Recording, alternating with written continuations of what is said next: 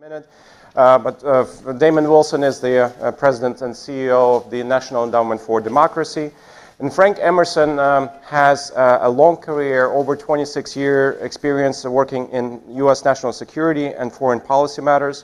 He also has 17 years experience working for the CIA.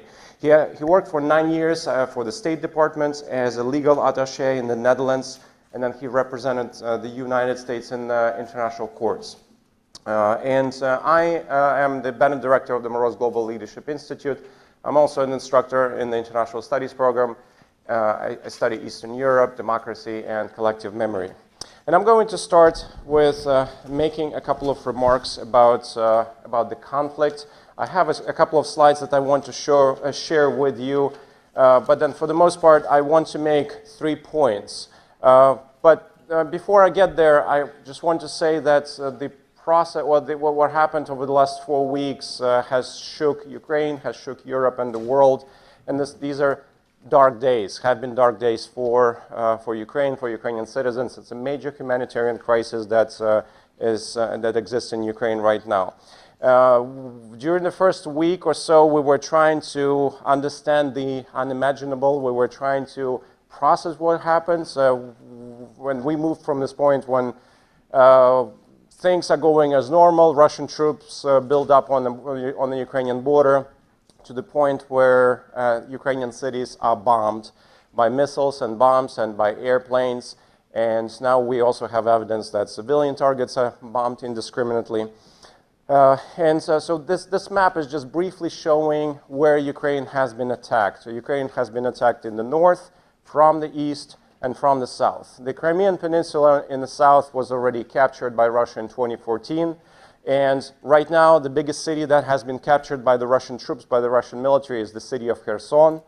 The other cities, so the capital, it has been surrounded, and the city of Kharkiv has been battled.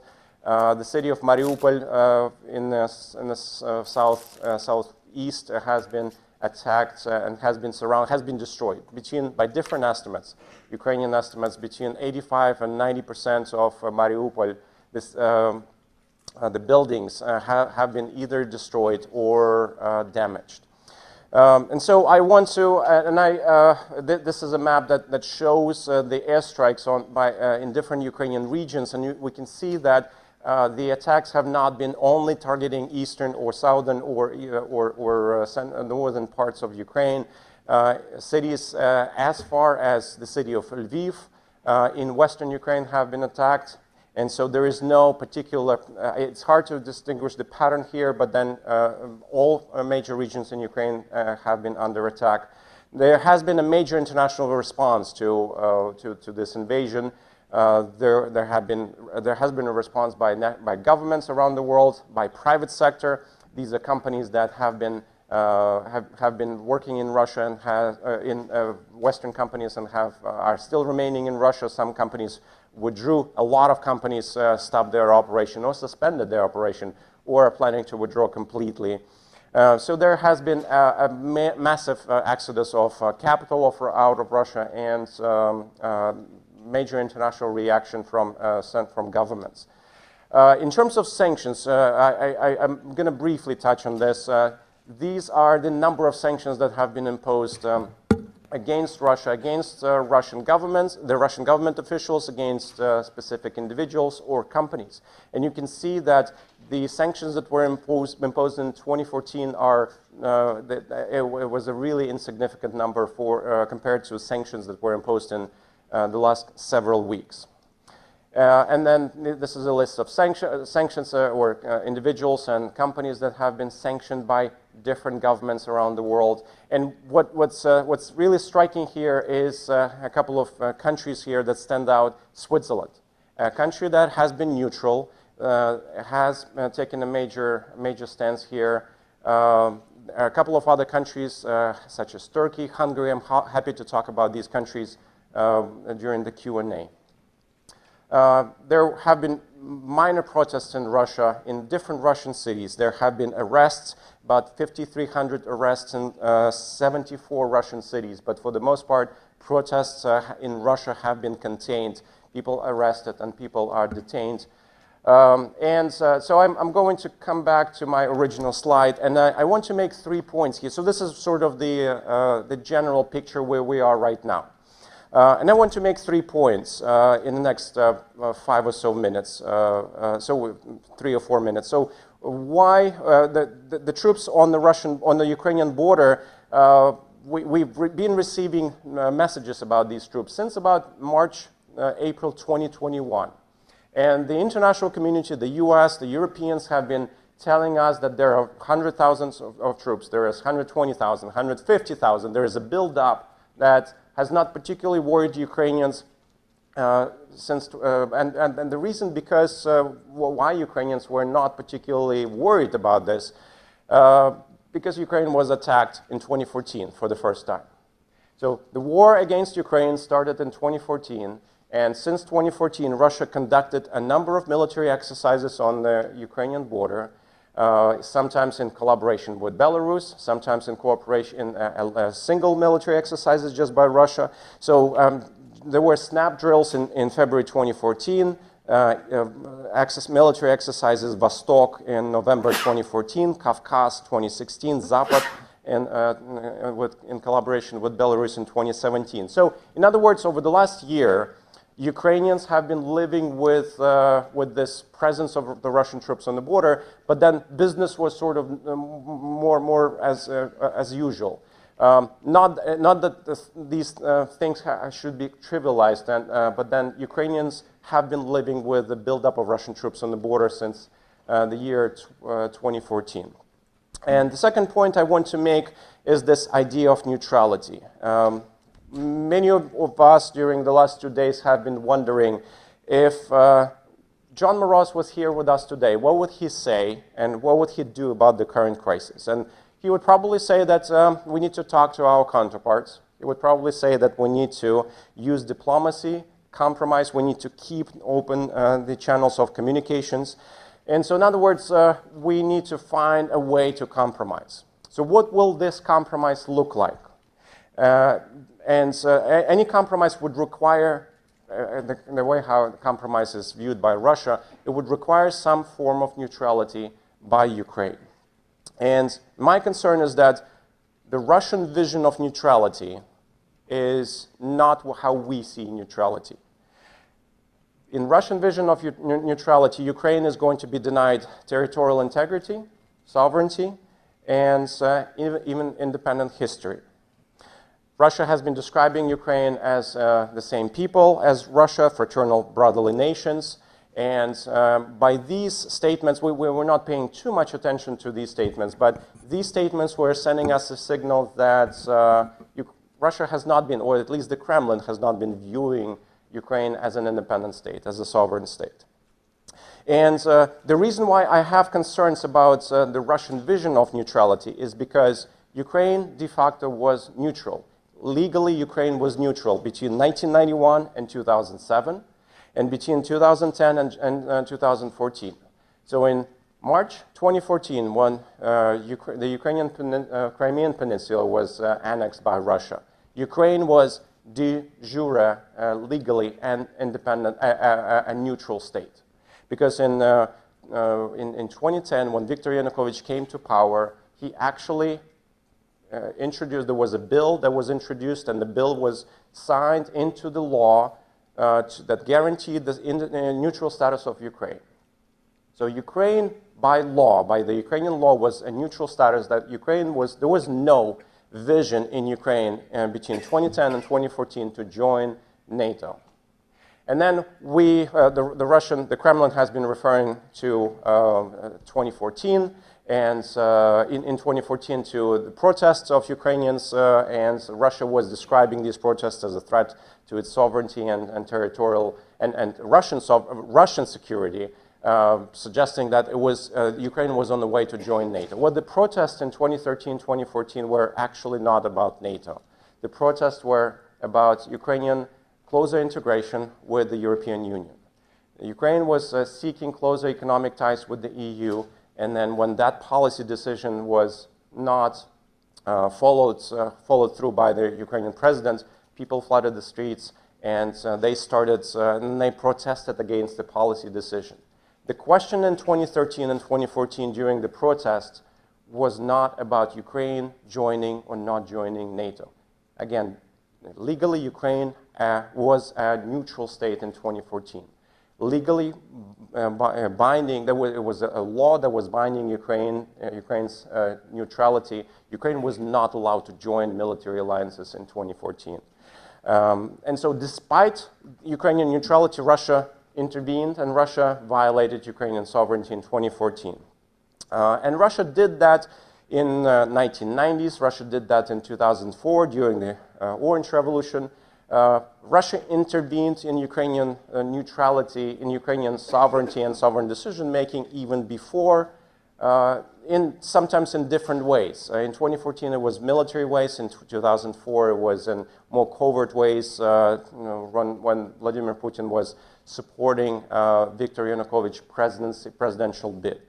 So the story here is that Ukraine has been a neutral state in 1990s, in 2000s, in 2010, 2014. And the difference that when Ukraine started pursuing the membership in the NATO alliance was after the Munich speech by Vladimir Putin after 2007, when Vladimir Putin issued or had a speech at the Munich conference, security conference, and when he was denouncing the West for its intervention in Russia's sphere of influence, in expanding to the borders of Russia. And so only after the Munich speech by Vladimir Putin did President Yushchenko start making steps he started seeking the membership action plan in NATO. Before that, that was not on the table. That was not a debate for Ukrainian policymakers. The public opinion was not in favor of NATO in 2008, in 2014. Only in recent years, after Russia invaded Ukraine in 2014, did public opinion on NATO in Ukraine started changing. And I'm going to stop here. So I wanted to comment on Ukrainian neutrality. That's the way how we see neutrality is not what the way how Russia sees neutrality is not how we see neutrality. In other words, neutrality is not going to resolve the crisis in Ukraine. Neutrality is not going to cause the withdrawal of Russian troops in Ukraine. What Russia wants, in my perspective and in perspective of those scholars who study the neutrality of states in former Soviet Union, in the Soviet sphere of influence, Russia wants to dismember Ukraine. Russia wants to have a compliant Ukraine with limited sovereignty so that foreign policy decisions are not made in Ukraine, in the capital of Ukraine. I'm going to stop here. I'm going to hand the microphone to Frank, and then we'll talk about other issues during the Q&A. Thank you.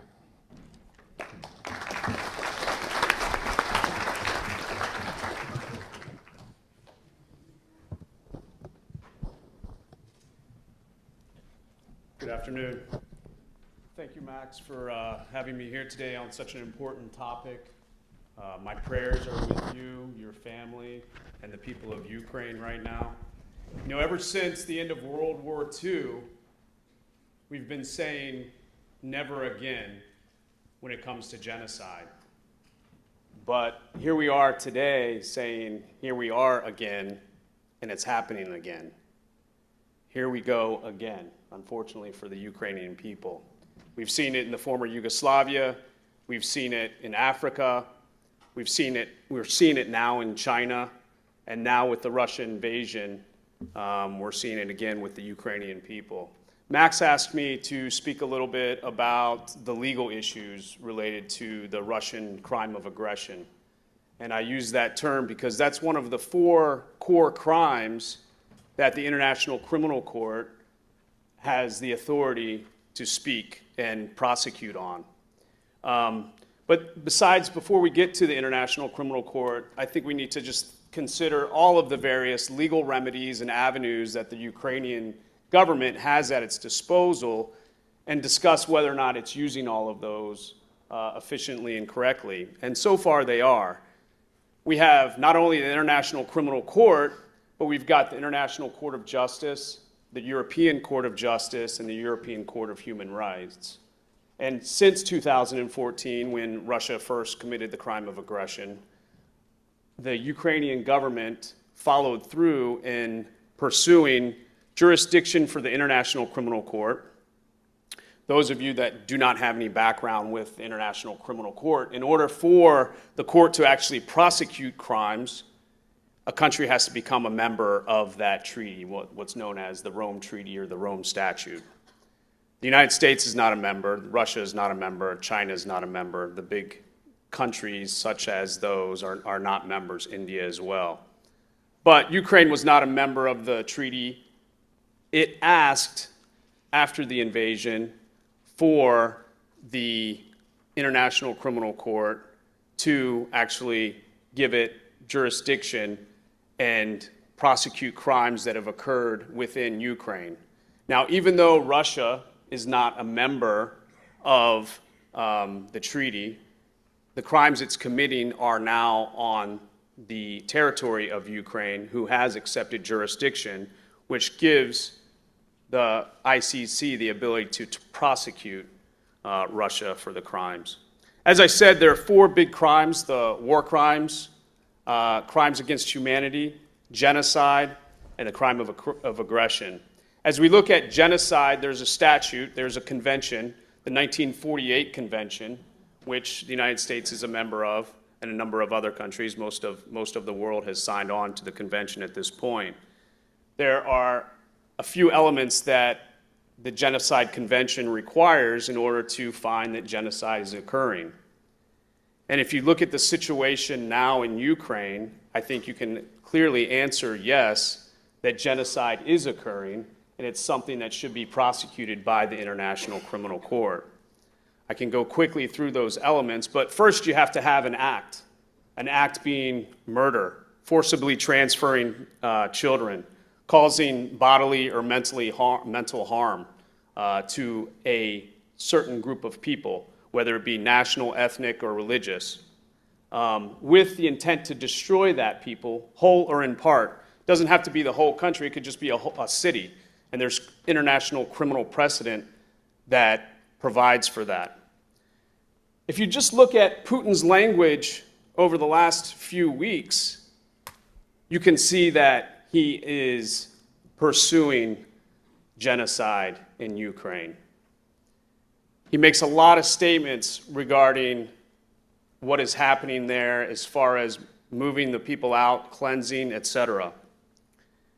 But as we move forward towards getting back to that phrase of never again, we have to start thinking about this genocide convention in a broad application, not only with what's happening in Ukraine right now with what Russia's doing, but start looking around at the other countries that are supporting it. The Genocide Convention allows for the prosecution for things like conspiracy to commit genocide, for attempting to commit genocide, or complicity to commit genocide. So if we look at countries like Belarus, who allowed Putin to stage his troops in their country before the invasion, we have complicity.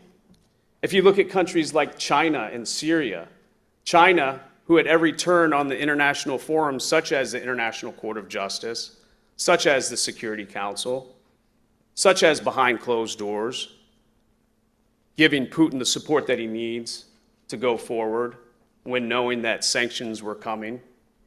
We need to start applying the other aspects of the Genocide Convention so that we can get back to never again. At least that's what we wanted to do, is to be at never again. Also, countries like Syria, who are sending troops to fight in Ukraine. Now off to the other courts. I mentioned the International Court of Justice. The International Court of Justice does not actually prosecute crimes, but it's there as a dispute resolution mechanism. It's the United Nations Court, also known as the World Court. Ukraine put forward an application back in 2014.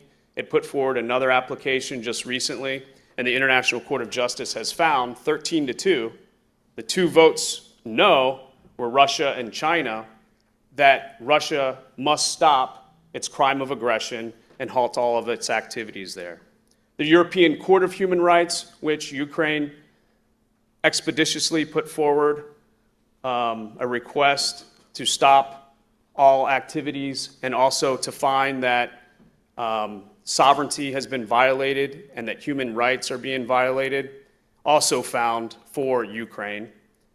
And the European Court of Justice recently found as well that all sanctions related to Russia and its activities with the crime of aggression in Ukraine were justified, meaning the sanctions are allowed in this instance. So Ukraine has done everything that it can possibly do from a legal remedy standpoint. Now it's just waiting on the world to actually do something to help it. From a Security Council perspective, if you're familiar with the Security Council, there are 15 members, 5 permanent members, Russia, China, the United States, United Kingdom, and France, but there are also 10 rotating members. The Security Council cannot act because those 5 permanent members have the veto power. But it's not without precedent for the world community to set up some sort of international tribunal if the International Criminal Court is not able to pursue and actually prosecute these crimes. Nuremberg had no precedent, and it had no UN charter, United Nations charter, or Security Council to actually establish it.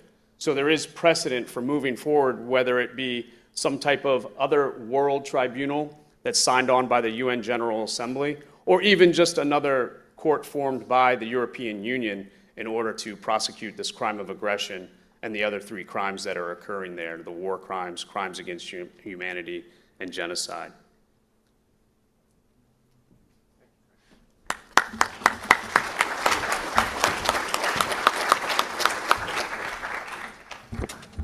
Perhaps, okay, I'll head up. I was going to say seated. All right.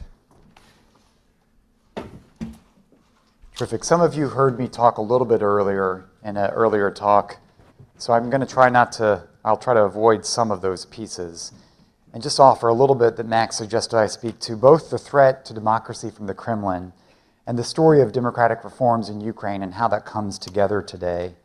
And so first, I do think that, as Max pointed out, what Putin is focused on in Ukraine. But to me, this is a much bigger struggle that we've seen. It's the arc, almost a predictable arc, of Vladimir Putin over years of messaging. And it is about extinguishing the concept of freedom and democracy as much as it is about extinguishing the Ukrainian identity. It's linked, which is why there are war crimes, the potential for genocide here. It traces its origin to who Vladimir Putin is. A KGB colonel, someone who saw, when he served in East Germany, he saw what happened as the Berlin Wall fell around him. The Soviet Union then later crumbled. His rise to power was trained in Leningrad, where he got involved with criminal and mafia networks and shipping and making cash. His rise to power with Boris Yeltsin is the story of a KGB takeover of a failed democratic transition in Russia, bringing those relationships, deep relationships of trust and confidence inside the KGB network, those tactics, those instincts. It's important to recall that his rise to power and leadership in Russia has been pretty well documented, was based on the orchestration of an attack on 2 Moscow apartment buildings, blamed on Chechens, that justified him going back to war in Chechnya in the Second Chechen War and leveling Grozny, slaughtering Chechens. This is how he came to power in Russia, by orchestrating the death of almost 300 Russians and blaming it on Chechens. Little consequence if you think, what are the implications of what happened and what we're dealing with? He's learned as well that each time that the West really wanted a partner in Russia. We actually didn't want Russia as an enemy. And so we were often willing to turn a blind eye or to turn the page. And he learned to manipulate and welcome that. 9/11 hit. Saw an alignment of, we're in this fight together against terrorists. It helped him sort of cover up the fight against Chechens because maybe they were terrorists. I was there at NATO headquarters working for NATO Secretary General Lord Robertson when we gathered at a summit after 9/11 in Rome in 2002. And we signed the Rome Declaration creating the NATO-Russia Council. President Bush at the time said this offered the prospect of an alliance with the alliance. This was an idea developed in the Clinton administration. Americans, we, the West, we didn't see Russia as an enemy. We didn't want Russia as an enemy. And we, in fact, were trying to stretch out an arm on how could this be possible to build the concept of a Europe whole and free from Vancouver to Vladivostok that actually included Russia in this discourse. And there's a whole series that I do in another lecture that talks about that series of outreach to Russia and how it was rebuffed. But the essence of the story is that as we were trying to do this, Vladimir Putin was consolidating control at home, becoming the autocrat, the trajectory of a KGB leader that he was. And the bargain of rising incomes in Russia, when that started to get rocky, he started to use confrontation with the West, a more nationalist approach to legitimize his authority and control at home. So confrontation with the West became correlated to consolidation of his legitimacy at home, as legitimacy was being eroded from a public contract that could have been rising freedoms and wealth for the Russian people. And we saw in this period the crackdown at home.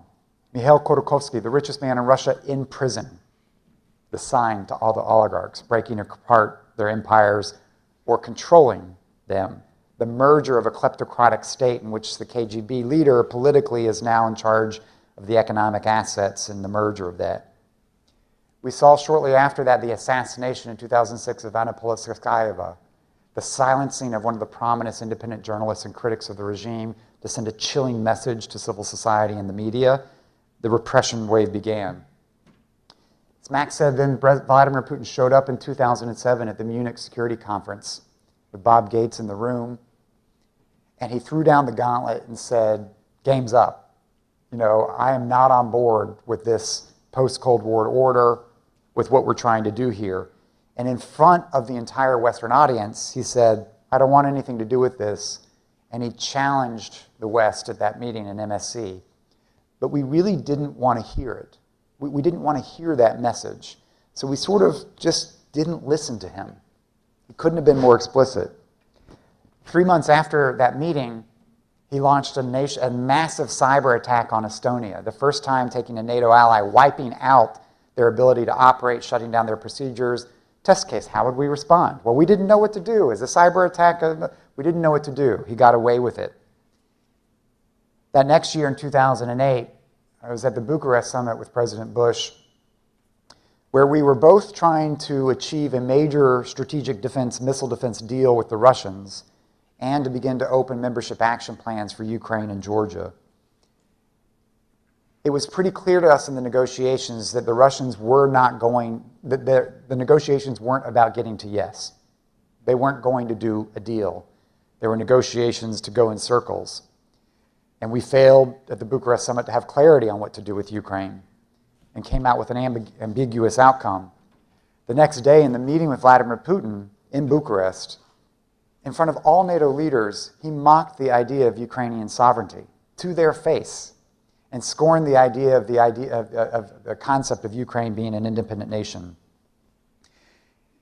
Shortly after that, we have the invasion of Russia. The invasion of Georgia, in which we saw preparations for this, but we didn't want to believe. I even was in the White House at the time. We didn't want to believe that they would actually do it. And yet we saw this wasn't just an invasion that happened like that.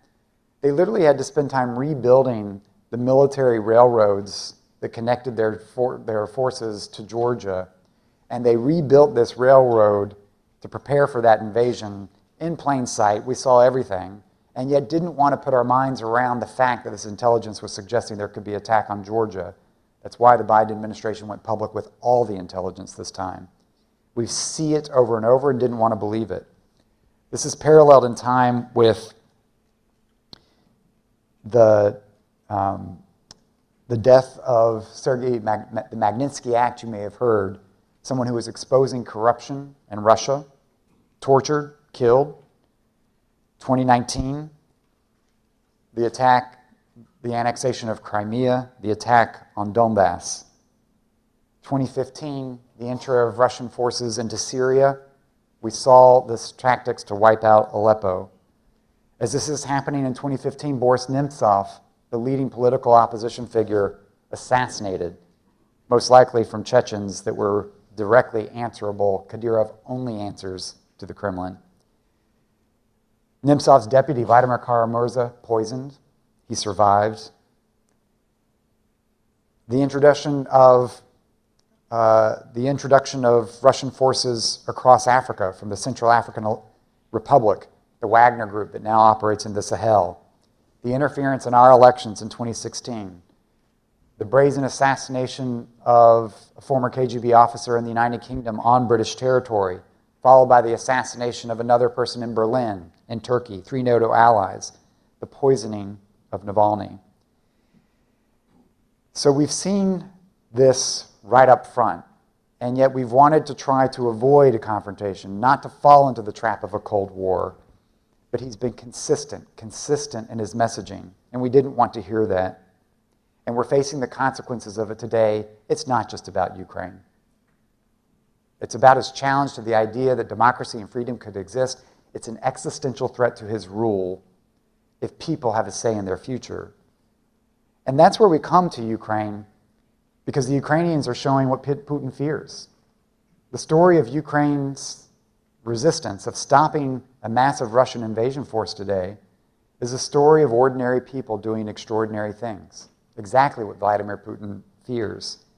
And what often gets lost in the coverage of the high-stakes diplomacy before the war, during, American, Russian, European officials, is that the Ukrainians are going to have a say in this matter. We were saying before the war, nothing about Ukraine without Ukraine. But it still implied that the decisions rested with the great powers.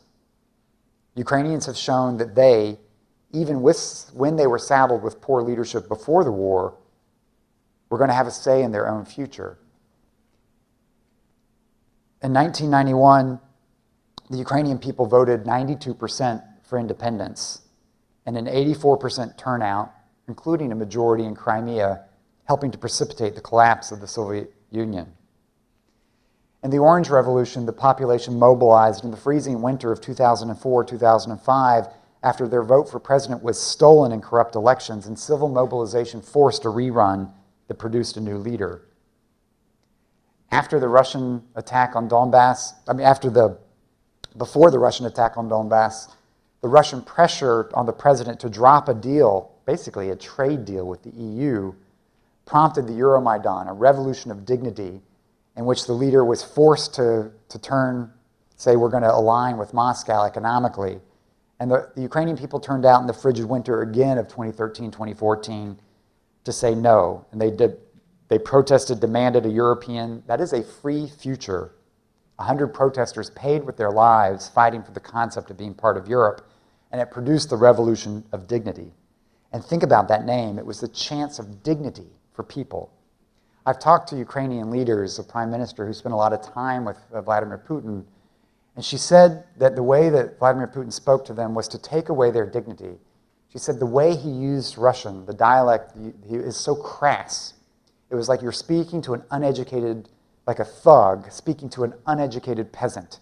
And that was sort of the language, the approach, the mentality of how to make the Ukrainians feel. And so their revolution is a revolution of dignity. It's beautiful. Putin responded by annexing Crimea, invading the Donbass. Civil society mobilized when the army was very weak, and they rushed volunteers to the army. They gave rise to a very distinct movement of army volunteers to defend the country. Civil society has played a paramount role in responding to the armed violence in the East. It's pretty remarkable. We've seen the efforts of disinformation. It's Ukrainian groups from Stop Fact, the Ukrainian Crisis Media Center, Inform Resist, Euromaidan Press, Hamadska TV, all that mobilized to expose that. I was talking, my organization supports 100 Ukrainian organizations, and I was talking to one of them, working on humanitarian assistance as the war is unfolding, saying, how is this being coordinated? How are you doing this? And say, look, you need to understand, if this was controlled and centralized and run from Kyiv, nothing would work. It's all decentralized. We're all doing our own thing. It's all interconnected, and it's working because ordinary people are mobilized across the country doing extraordinary things. And this is the resistance that we see. So Putin, despite his protestations, perhaps does understand people power because that's actually what he fears. He scoffs at democracy in small states because he yearns for the days of a Congress of Vienna from your history when great powers led by great leaders could decide the fate of nations. It's not NATO that threatens Russia. It certainly isn't Ukraine. Putin fears people, and he first and foremost fears his own people. A successful, free Ukrainian Slavic brothers, sisters, doing well. What an existential threat to his rule in Russia for Russians to see that. Like all authoritarians, he fears his own people, and so he thrusts the entire world into a completely fabricated crisis because he learned from the past that he could turn the page, get away with it, avoid the costs, because we would slap him on the wrist, do something that was bearable. So now we need to count that he's miscalculated because that means that we are resolved in our effort. Rather, democracies today have to meet this moment with democratic unity and strength, with solidarity with Ukraine as a nation, and also solidarity with the people of Russia who deserve so much better. Thank you.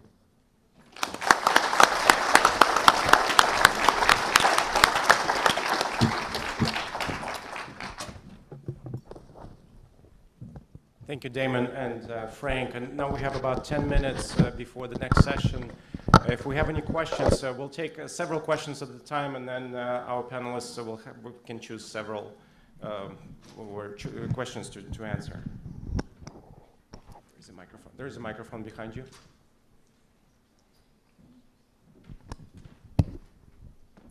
Thanks.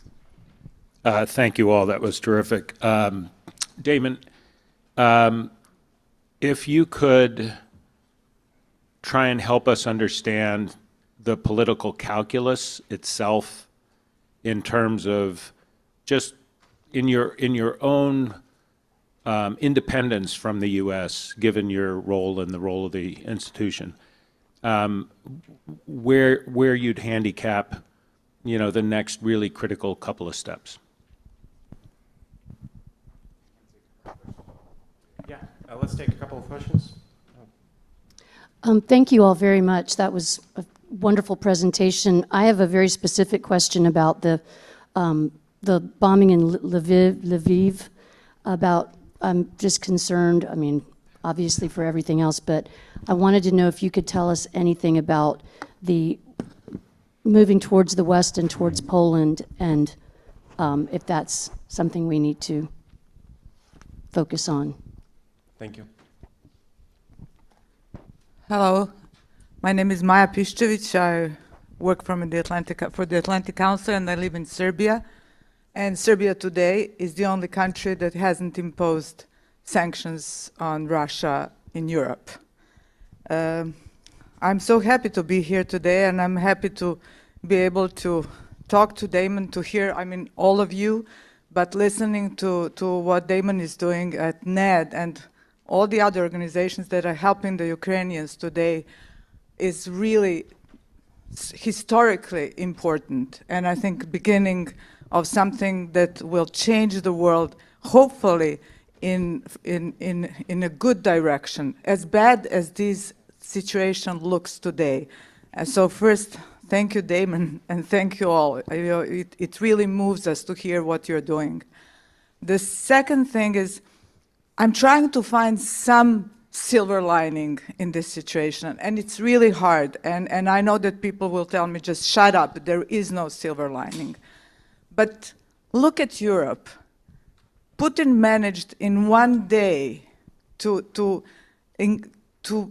reborn the solidarity, the resilience, to strengthen Euro-Atlantic partnership.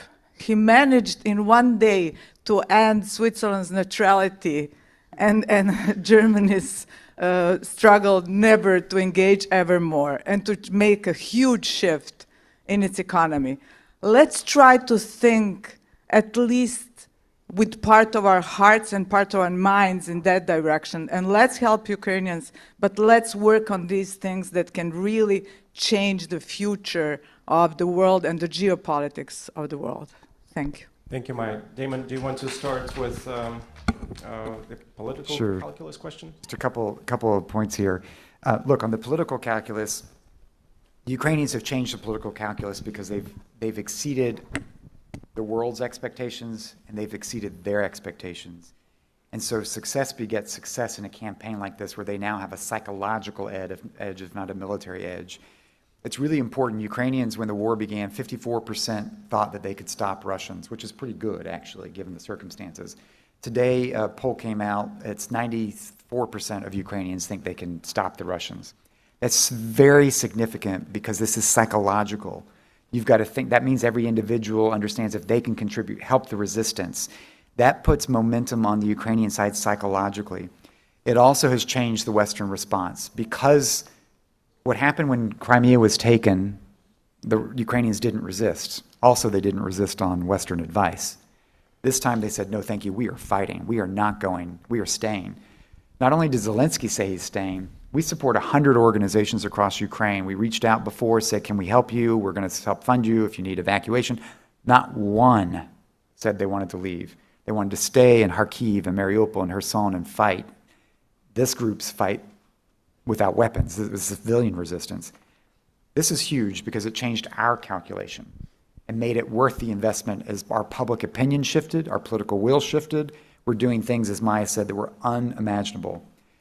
The problem is it will get worse before it gets better because the Russians have used their precision-guided munitions. They failed in their attack, which they thought would be a quick attack on Kyiv and Kharkiv, followed that by Odessa, the three largest cities, decapitate the government, put in a vassal state, have a government that could rule. That's not happening. And so it will be a brutal, the Aleppo and Grozny tactics, which you see in Mariupol right now. I fear what's coming. So the question is, are there more defections? Is there a morale problem in the Russian movement? Do they have ammunition and logistics resupply problems? This is why there's an urgency to what we're providing to the Ukrainians as well as the psychology side. It relates to the question about moving to the West. They didn't anticipate having tanks in Uzhhorod on the border with Poland and Slovakia. They anticipated having a vassal Ukrainian state that would collapse and they could control. That's not happening. So this is going to get much messier and more complicated on their end. It's why I think they could play a card of trying to partition Ukraine. We want to offer Hungary its former territories to provoke a crisis in the alliance. And I just would close by saying, Maya's so right. We owe it to the Ukrainians and their bravery to find the silver lining, to do things that are extraordinary right now around kleptocracy, around support for democracy, around supporting countries like Moldova and Georgia. And ultimately, you owe the Ukrainians what I hope will be a generational commitment, a generational movement to defend democracy and to resist tyranny. Frank, if you have any thoughts on From a positive standpoint, you can see that all of Putin's arguments for going in are surrounded by, it's a false narrative, but he's still trying to use international law as a justification for doing what he's doing. So that's a win for international law and the international order that we have. But that's from an international perspective. You can see that he still believes in the international law, and that's why he's making these false narratives to justify it. And I absolutely agree with this veneer of legality. I have been referring to this veneer of legality that has been driving the Kremlin's for more than a decade. In 2014, the referendum in Crimea was not about joining Russia, but Russia could accept in its territory only independent states. So the referendum in Crimea was not about independence. It was not about independence. It was about so closer ties with Russia. And then Russia was seeking this legal justification to incorporate Crimea in its constitution, in its territory, by going to the Parliament of Crimea. And so Russia has been looking for this veneer of legality to justify the invasion under the false flag operation in Crimea in the weeks anticipating, or the weeks before February 22nd, 24th, creating this idea that the Ukrainian government actually is committing genocide rather than the other way around. So I agree with this idea of veneer of legality that has been there. And I'm out of time, but I want to comment very quickly about Max. The Western response. Yeah. Max, you can go ahead and take a few more minutes and a couple more questions. We have a couple people down here with mics, and there's other people. So why don't we let this session go for 5 more minutes or so, okay? Okay, sounds good. Yeah, so comment about Maya's question on looking for silver lining and uniting in the United West. And I have two examples of countries, Poland and Hungary. Those have been pariahs of the European Union over the last decade because they have been violating the European Union laws, and they were undermining human rights, and they were undermining independent judiciary. Well, you know what Viktor Orban said when sanctions were imposed on Russia? He said, it's not time to be smart now. It's time to impose sanctions. And so there is solidarity within the European Union. The UK, the British exited the EU in 2016 legally last year. They have been they were playing a very important role, a concerted role with other European Union countries and with the West. As far as Lviv bombing, I think that the sites that have been bombed so far have been military sites, sites that have been either air sites or airports or military barracks or military storage facilities. And so my hope is that it's not going to go further, but I agree with Damon that the expectation was not to see tanks in Western Ukraine or Western Ukraine in the north parts of the country. Russia was really expecting, and maybe this was a promise given to Russian soldiers, that Ukrainians will greet you with open arms. And that has not been happening. And I think it has been puzzling to many Russian soldiers. Some of them have been born in the year 2001, 2002. So they are in their 20s, 19, 20-year-olds and draftees. It was surprising to them that Ukrainians were resisting. And so there is some disconnect there. Nice job, guys. A lot of people they want to know what NATO and what President Biden can do to take it up a notch on the military side, short of a no-fly zone. Do you guys have any ideas in terms of what small kind of incremental steps that NATO could do in order to take this up without a no-fly zone? And do you agree that blocking the MiG-29 jet transfer was the right decision? Thanks. Related to that, I'd like to ask the panel what they would like to see come out of this meeting of Western leaders this week.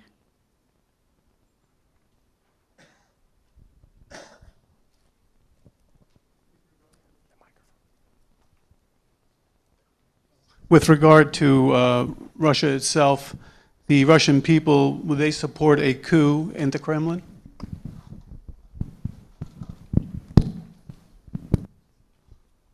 Jonathan?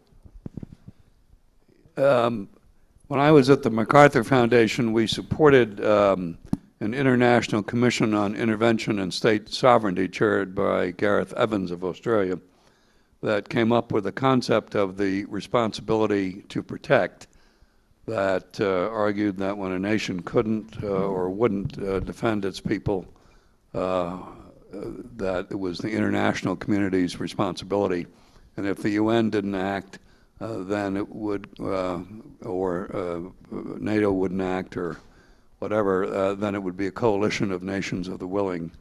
And I'm wondering where that concept stands. We haven't heard anything about that, and it would argue not so much that NATO has the obligation, but that a coalition of the willing that could go beyond NATO. So it wouldn't be a Russia-NATO confrontation. It would be a larger, and it wouldn't have to go through the UN. Thank you. Gentlemen, do you want to comment on any of the questions? Damon probably has more experience with this, but from the 2008 invasion of Georgia, I thought President Bush had a good policy with opening up a humanitarian corridor, landing planes, and saying, you're not going to go this far. But have we gone past that ability to do that? You know, it's first of all, huge kudos to the administration for keeping the alliance together, rallying allies, the actions we've taken on the economic sanctions so far. It has really stunned Putin because his premise of an attack on Ukraine was that the West would not be strong, it would be divided, and the administration has helped nurture that to ensure that that's not happened. So it's a good starting point. Coming out of this summit, I think there needs to be political and psychological clarity that we have an ironclad commitment to helping the Ukrainians win and to be willing to do what is required to defeat Russia's invasion of Ukraine. And it's both a moral, a psychological, and a material commitment. There is more practically to be done. Air defense is a huge issue. I think the MiG-29 issue was really poorly handled in the public domain. It's sort of less relevant to the actual needs. It's why the Russians have been trying to take out all the airports across Ukraine so that you actually can't land and operate aircraft as such.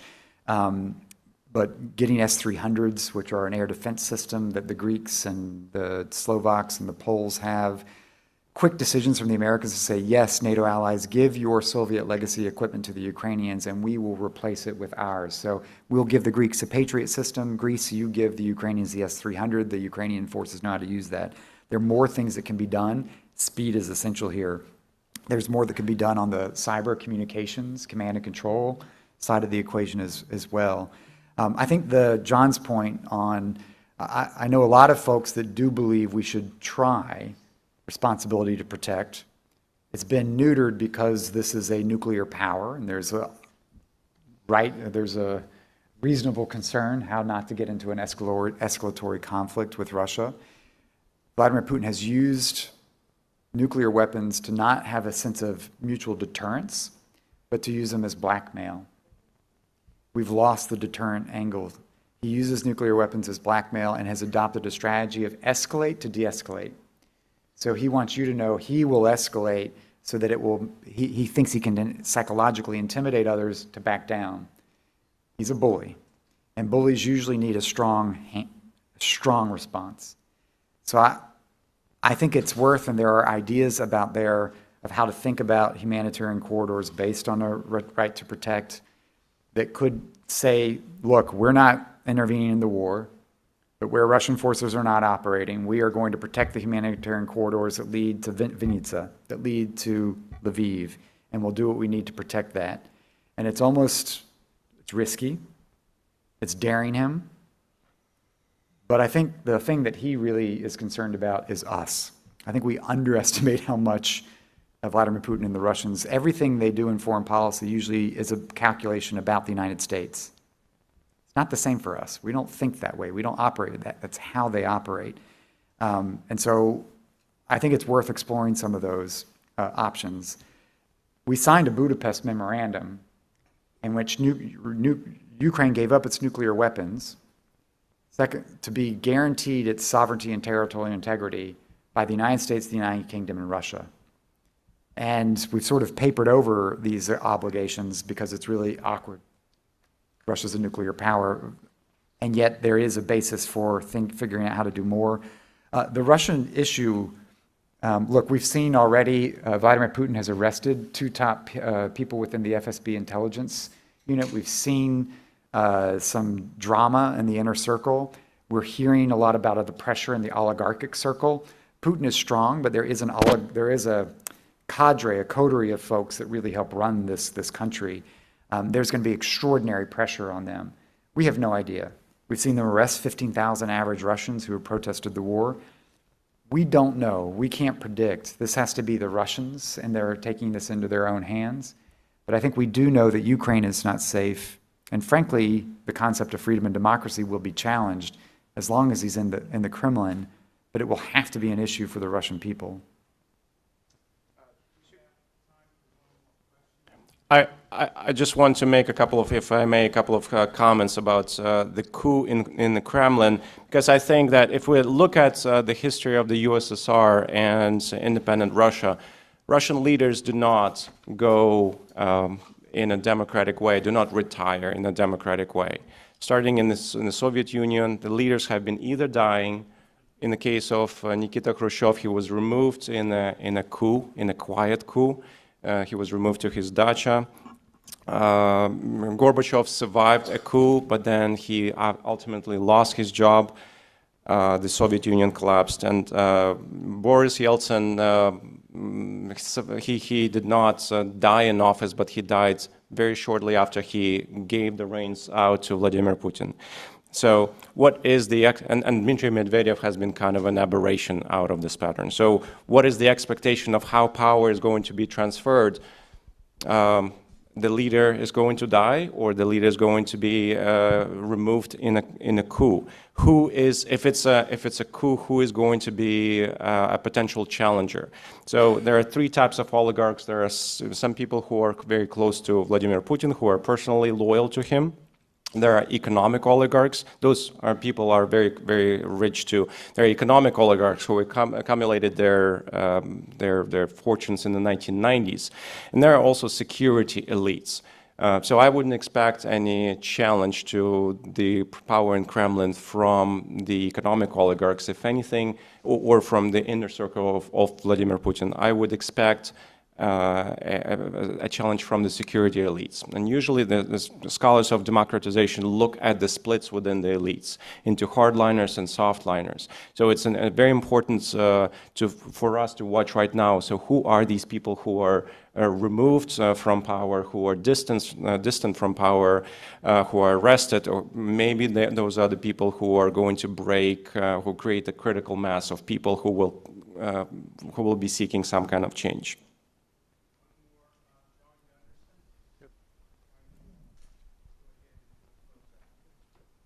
Thanks a lot. I'm glad I came by today. Some of you know I was appointed the first Chargé acting ambassador to Ukraine, 1990 to 92, 93. Excellent presentation. I think you hit all the right points. One thing I worry about, and I'll ask a question, it's not a statement, is that there is a certain false narrative that is, you see on both the extreme right and the left, that there is a moral equivalency between Russia and Ukraine, democracies and totalitarian states, and have bought the false narrative that somehow NATO expansion or something like that has caused what Putin is doing. It's not the case. I was on the ground. I monitored the first election, the 92%, and I've seen the Ukrainian people change since then, get a sense of Ukrainian identity. There was, from 1917 to 1919, an independent Ukrainian state for 18 months. It's the most liberal constitution. It's written in 4 languages: Russian, Ukrainian, Polish, and Yiddish. So much for anti-Semitism. So my question is, based on that, what's our end game? How do we hold Russia responsible after the end game? It's going to be very tough. You've got to destroy this society. Russia has a responsibility, Putin does. So how do we do this? What's our end game? And thanks for an excellent presentation.